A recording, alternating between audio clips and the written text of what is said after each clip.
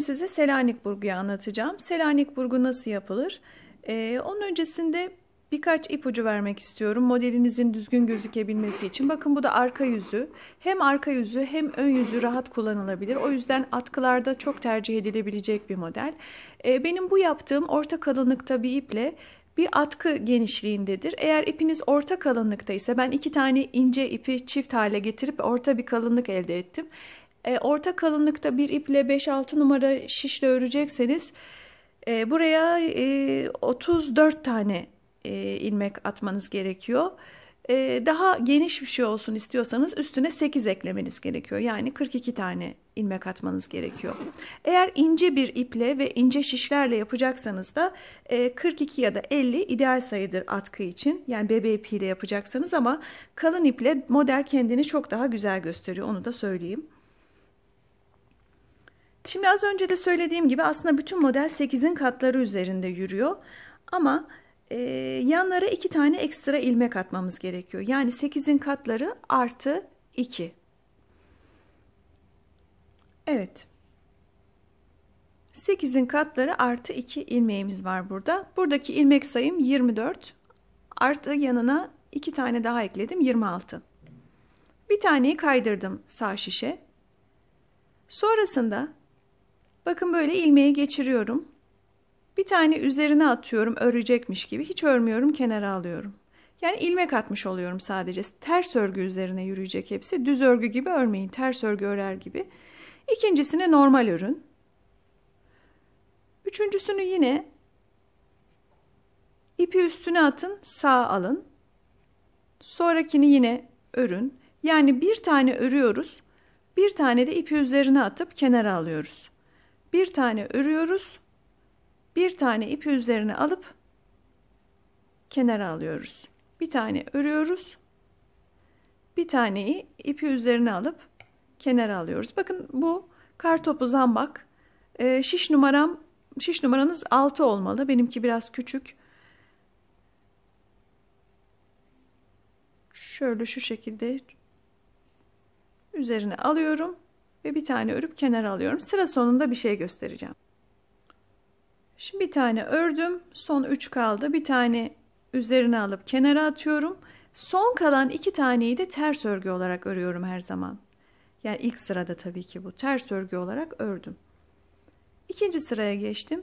İkinci sırada bir taneyi kenara kaydırdım yine. Yanlar düzgün gözüksün diye yapıyoruz bunu. İkincisini, bakın bu üzerine hiç ilmek atılmamış bir ilmek. O yüzden bunu sağ alırken üzerine ilmeği atıp alıyoruz. Burada daha önce üzerine ilmek attığımız bir ilmek var. Zaten 2 tane birden geliyor, anlıyorsunuz. Bu 2 taneyi bir tane şeklinde örüyorum. Bakın bu tek geliyor. Bunun üzerine alıyorum. 2 tane gelen, yani önde uzunlamasına, bu şekilde uzunlamasına bir ip gelen, arkasına da ilmek gelen 2 taneyi birlikte örüyorum. Tek geliyor. Üzerine ilmek alıp örüyorum. 2 tane geliyor. Teke dönüştürüyorum. Klasik Selanik örgü modeli bu aslında. Selanik örgünün nasıl yapıldığını anlayamadıysanız şimdi bu videoda sağa bir link koyacağım. Oradan bakarak daha detaylı şekilde anlayabilirsiniz. Orada anlatımını vereceğim zaten size.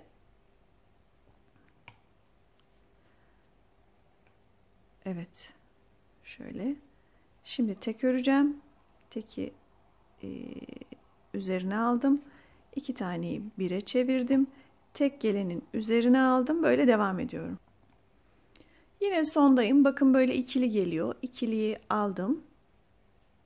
Burada kalan bir taneyi de düz örüp arkaya geçiyorum. Böyle kaç sıra öreceğim? Bir taneyi kaydırdım. Bakın burada tek geldi. Bunu çift olarak örüyorum. Burada çift geldi. Tekleştiriyorum. Aynı metotla öreceğim yine. Bunu kaç tane öreceğim? Kaç sıra öreceğim? 10 sıra bu şekilde gidiyoruz. Ben 10 sıra ördüm. 10 sıra ördükten sonra şimdi burgu yapacağım. Burguyu nerede yapacağım? Öncelikle şurada ve şurada yapacağım. Bakın şimdi size bu örnek üzerinde de göstereceğim. İlk önce şu burguyu ve şuradaki şu burguyu yapacağım. Yani iki taraftaki burguyu yapacağım. Daha sonra 10 sıra sonra da ortadaki burguyu yapacağım. Şimdi iki yandaki burguyu yapıyoruz. Nasıl yapacağız? Bir kere ilk ilmeğimizi her zaman sağ şişimize alacağız. Benim şöyle bir burgu aparatım var. Eğer böyle bir aparatınız yoksa normal tığ da kullanabilirsiniz bunun için. Yani ayırmada kolaylık sağlıyor. Ayırırken şöyle bir problem var. Bakın şimdi. Bir tane aldık. İkinci ilmek şu üzerine bir alt sırada ekstradan bir tane iplik attığımız yani ipimizi attığımız ilmek. Yani bunları tek kabul ediyoruz. Bu ikinci ilmeğimiz. Bu normal üçüncü ördüğümüz ilmek. Bu da yine üstüne ip attığımız dördüncü ilmeğimiz kabul ediyoruz. Ve şöyle aldık. Bu böyle dursun. Sonra bakıyoruz. Gelen ilmek nasıl geliyor? Gelen ilmek tek geliyor. Zaten bu düz örgü gibi gözüken bütün örgüler tek ilmektir Selanik'te. Bunun üzerine ip atılır. Yani tek düz ilmek gibi gözüken bütün ilmeklerin üzerine ip atılır. Şimdi yaptığım gibi. İyice sıkın şuradan. Bakın burada ters örgü gibi gözüken bölüm üzerine ip atılmış bölümdür. Bunu da teke dönüştüreceğiz.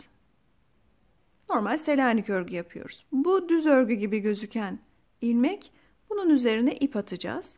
Burada ters örgü gibi gözüken iki tane gelen ilmeği de tekleştireceğiz. 4 taneyi bu şekilde ördük. Bakın 1, 2, 3, 4. 4 tane ördük. Sırada burası var. Burgu yapmak için burayı öreceğiz. Bunu böyle bu şekilde şişinize buradan ama bükmeden önce şu taraftan geçireceksiniz eğer tığ kullanıyorsanız. Ama benim burgu aparatım olduğu için böyle örmek daha kolay. Gelene bakıyorum. Düz örgü şeklinde yani tek gelmiş. Örerken bunun üstüne ne yapacağım? İp atacağım. Üzerine ipi atıyorum, alıyorum. Sonraki ters örgü gibi gelmiş. Çift geliyor yani. Onu da çift alıp teke dönüştürüyorum. Sonra gelen düz örgü şeklinde gördüğünüz gibi bunun üzerine ip atıyorum. Kenara alıyorum. Bunlar çift gelmiş. Bunları da burada teke dönüştürüyorum.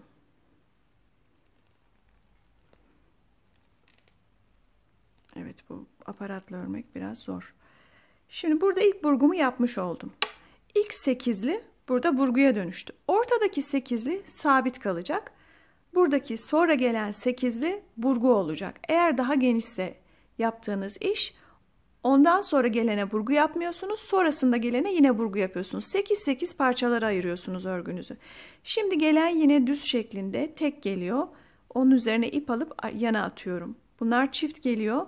Bu ikinci ilmeğim. Bu 3. Bu 4. 8 tane öreceğim. 5. 6. 7 ve 8. 8 taneyi ortada ördüm. Şimdi 4 tane yine ayırmam gerekiyor. Bunu 1 kabul ettim. Bu 2 ters örgü gibi gözüken, düz örgü gibi gözüken 3, ters örgü gibi gözüken 4. Bunları şöyle bir ortaya aldık. Burguyu yapacağız. Düz örgü gibi gözükenin üzerine ip attım. Ters örgü gibi gözükeni 2 taneyi 1'e düşürdüm. 3, 4. Bakın burada şaşırmayın. Yanda mutlaka bir tane kalacak. Başta ve sonda bir tane ilmek sabit kalacak. Bunlara hiç dokunmuyoruz. Şu anda burguyu bu şekilde yapacağız. Şimdi gelene bakıyoruz. Düz geleni böyle yaptık. Ters geleni 1'e düşürdük. Düz gelenin üzerine yine ip attık. Ters gelen 2 taneyi de teke dönüştürdük. Sonda bir tane ilmeğimiz kaldı burada bakın. O da şişten çıkmıştı. Onu da ters örgü olarak her zaman yaptığımız gibi sonda örüyorum. Şimdi arka sıra genelde kolay şaşırılabilecek bir sıra. Burgu olduğu için işler birbirine karışır gibi düşünmeyin. Mutlaka sayarak gidin. Bakın şimdi ilkini sağ aldım. İkincisine baktım. İkincisi tek geliyor. Üzerine attım, aldım. Sonraki çift geliyor. Teke düşürdüm. Bu sırayı dikkatli örün, onu demek istiyorum. Bu tek geldi, çift hale dönüştürdüm. Bu sırayı böyle örün. Ne kadar öreceksiniz? Şimdi önde az önce yaptığımız 11. sıramızdı. Bu 12. sıramız. Buradan itibaren bir 10 sıra daha örün. Sonrasında bu arada şuraya da bir tane işaret koymayı unutmayın. Sonradan sayacaksınız. İsterseniz 10 sıra arayla yapın bunu. İsterseniz 12 sıra arayla yapın. Buradan itibaren 10 ya da 12 sırayı sayın. Ondan sonra ikinci burgumuzu yapacağız. Bu burgu işaretimiz bizim. Evet, şimdi bakın bu 11. sırada burgu işlemini yapmıştık. 11. sırada burgu işlemini yaptıktan sonra arkadan itibaren 1 diye saymaya başladık. 1, 2, 3, 4, 11 sıra daha gittik. 11 sıradan sonraki 12. sıramızdayız. Yani 23. sıra oluyor sanırım bu.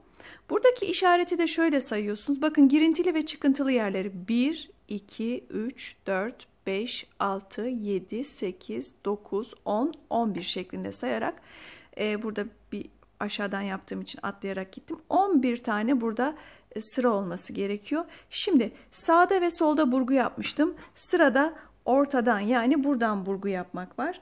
Burada da size göstermiştim.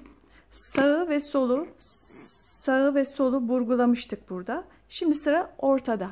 Sağ ve sol burgu. Bu daha geniş olduğu için 4 tane burgu var. Şimdi benim yaptığımda 3 tane burgu olacak. Bakın buralarda da böyle 2 tane içte, 2 tane dışta burgu var.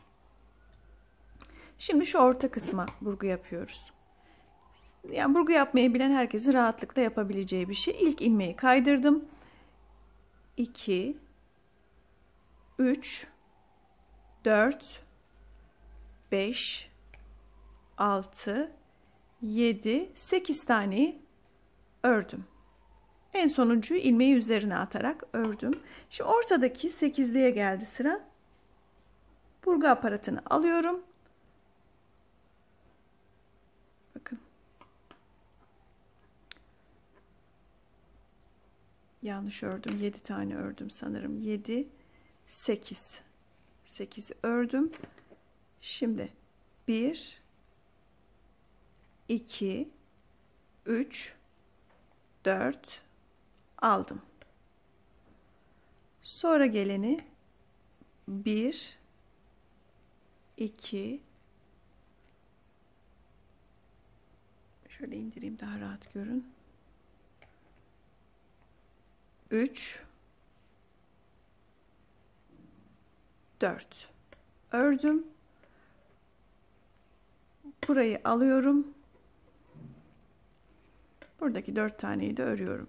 1, 2,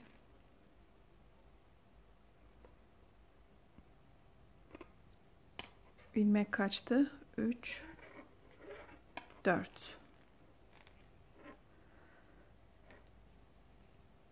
Şimdi burayı burguladık artık. Burgu yaptık buraya.